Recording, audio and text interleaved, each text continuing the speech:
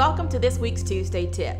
Last week we discussed some of the major changes in the VAWA Final Rule and HUD Notice H 2017-05. We've noticed, though, that many of you still don't have the VAWA Final Rule Emergency Transfer Plan for your property in place. Now, as you may recall, owner agents were supposed to adopt this plan no later than June 14, 2017.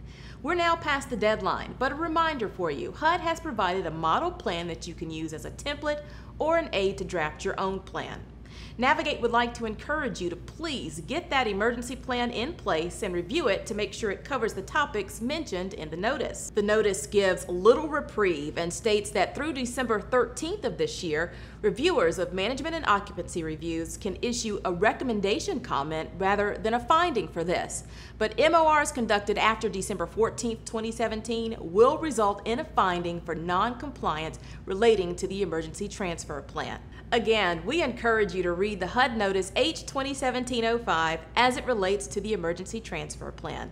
We'll see you next week with another Tuesday Tip.